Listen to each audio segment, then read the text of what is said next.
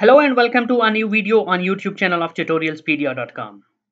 In this video, we will talk about two types of web services, RESTful web services and SOAP web services. And we will try to have a comparison between the two types of web services in terms of their differences and in terms of their pros and cons. Before we proceed with this video, I will request you to please don't forget to subscribe to the channel and press the bell icon so that you are able to get notified for any new videos uploaded in the channel. So if we talk about the comparison of the two types of web services, SOAP and REST web services, the first major difference that comes into the picture is that SOAP is purely XML based, while contrary to SOAP, REST supports multiple data formats including XML, JSON, CSV, etc. So if you talk about SOAP web services, whether it's the WSDL file, which is the description of your web services, that is also in XML format.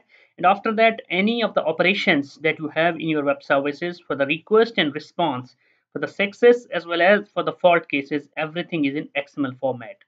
And on the other hand, if we talk about the RESTful web services, in case of RESTful web services, we have flexibility and we can choose different data formats according to our requirements. And most popular data format that is most commonly used in case of RESTful web services is JSON format. The second major difference between SOAP and RESTful web services is that SOAP is basically not a transport layer protocol, rather it's a messaging protocol. While on the other hand, if we talk about REST is not a protocol, rather it's an architectural style. So REST is an architectural style that defines the architecture, that how we are going to use underlying transport protocols and how we are going to communicate using the standard HTTP verbs. On the other hand, SOAP is itself a messaging protocol and it has its own defined set of standards and certain structures that you have to follow in terms of the payload, in terms of the header, and overall body of the messages. The third major difference between the SOAP and RESTful web services is that SOAP is considered heavy, and on the other hand, comparatively, REST is considered lightweight.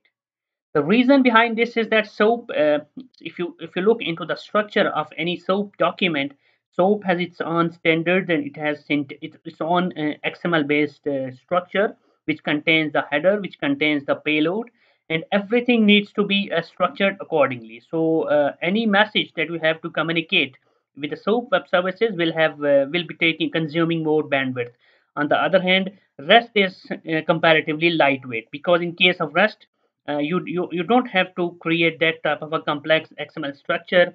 Also, for different cases with different verbs, you can utilize the power of the standard HTTP structures and HTTP functionalities, like you can pass certain parameters directly into the get in your request parameters in the request URL itself. You can have template or path type of variables, and also in the body you can pass your request in different formats. Like if you pass a request in JSON format, comparatively JSON will be having consuming less bandwidth compared to a tedious type of XML that you're passing in SOAP.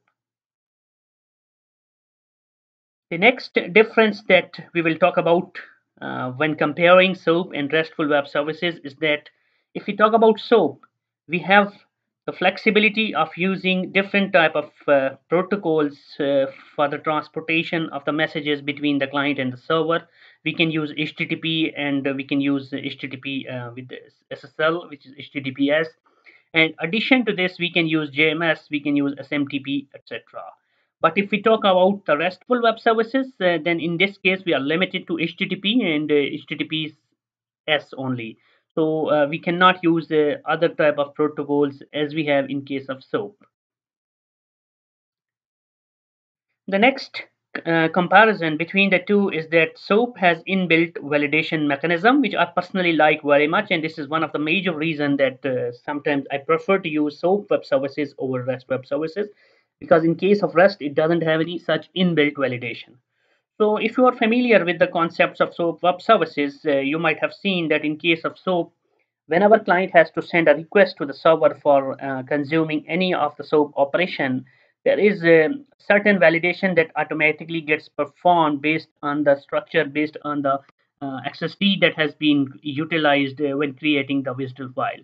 For example, if you have certain enumerations for a value of any element, or if you have other constraints that you defined in your XSD when creating your web service, when creating your SOAP web service, in that case, all these validations will be performed when trying to access that SOAP web service and when trying to consume the operations.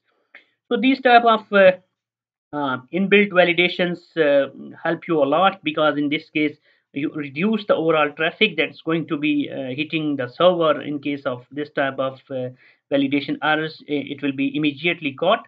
But in case of REST, you will not have this type of additional inbuilt validation. Rather, you will have to make sure that you're doing the validation as part of your implementation in the server side, and only then it depends that what kind of responses, what kind of details for that error message server is responding back to the client. Only then client will know what kind of problem it has. The next difference that we are going to into take into the consideration is that if we talk about the learning curve comparative to REST, SOAP has a higher learning curve, because if you want to understand the SOAP, you need to understand the XML structure, you need to understand certain specifications about the WSDL files, you need to understand different type of encodings that are associated with the with the SOAP messages. And also, if you want to secure it, you need to understand the certain security aspects as well for the SOAP web services. On the other hand, REST has a lower learning curve. The reason is that REST is based on the principles and the HTTP verbs principle. So if you are familiar with HTTP, if you know how to send, post, get, put, and delete, and these type of requests for any REST service, that will be enough for you to understand. So comparatively, I assume that SOAP will have a higher learning curve. But this can be different for certain people if who are already from the XML, who have familiarity with XML, and who are with a background where they have been working continuously with XML style of data. So in that case, they might differ with this opinion.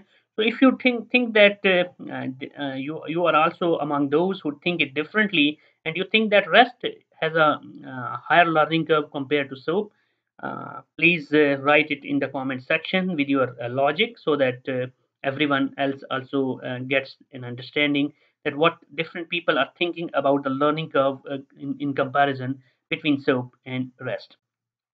Another reason I added this point and gave a higher weightage to SOAP in terms of learning curve is that in case of SOAP, there are additional learning that you have to equip yourself, which are certain tools. For example, in case of REST, even a browser can send a GET request, and also in case of any other type of request, you can use any REST client.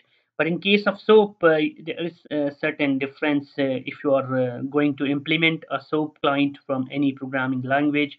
The structure, the way you are going to create your classes, the way you are going to create the messages, and the way you are going to translate that is going to be different, and going to be a bit more complex than the rest. And also, you will have to learn more tools and the tooling. For example, if you have to use SOAP UI, how you are going to do the stress testing, how you are going to do the continuous testing and unit testing, those things you will see that you will have to learn more compared to the rest. So the next point that I added for the comparison of the two types of web services, that SOAP has WS security support, which makes it more secure and robust. And on the other hand, REST security solely relies on the transport level hashing and any added data level encryptions. So this is something, again, a debate type of thing, because some people believe that the overall security that we can implement on a RESTful web service can even reach to a level of SOAP, and it can be even more robust than that. But on the other hand, some people believe that because SOAP has support for the WS security and other WS features, so this makes SOAP more secure. So again, this is not anything which is definite, and there might be difference of opinion on this. But in general, if you are implementing SOAP web services, you get more options in terms of security, and at the transport level, as well as you can use the other features of WS security, and you can make sure that the communication that is being done is more secure.